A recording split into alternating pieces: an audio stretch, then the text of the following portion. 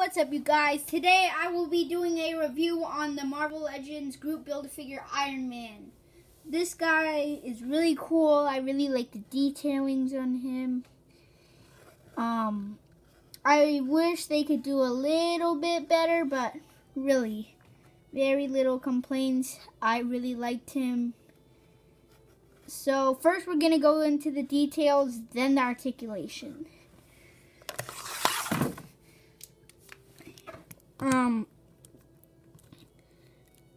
Once I got a Mark 42 and he was really cool, but I lost the Build-A-Figure piece.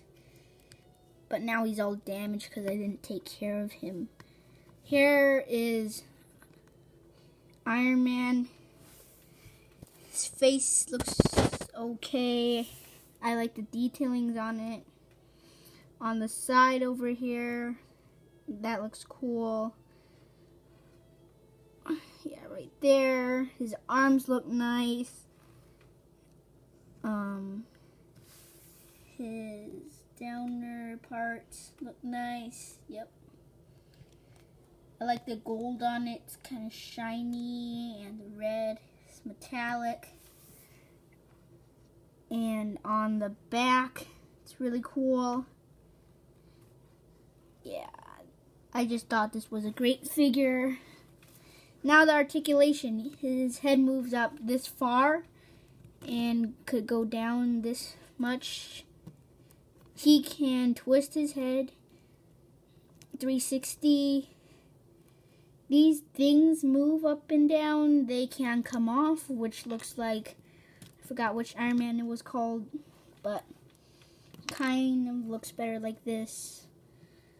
But yeah, you can pop them back on, which is nice.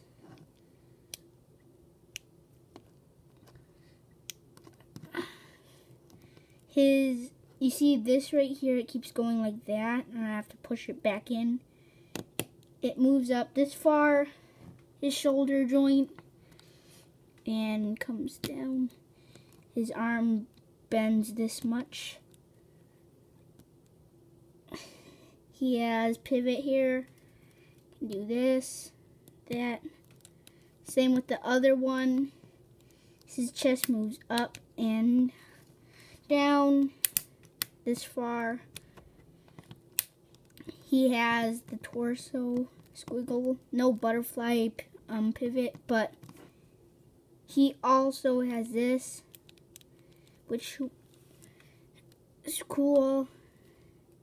His legs move up this far. He can do the splits. With newer Marvel Legends, they can't really do that with the Spider-Mans, which is disappointing. His leg bends this far. He also has ankle pivot and toe point. He is a really cool figure. I really like him. Yeah, I only have one complaint, that arm extended part, which I didn't really like, but I hope you enjoyed it. Please subscribe. Thank you for watching my video. Bye.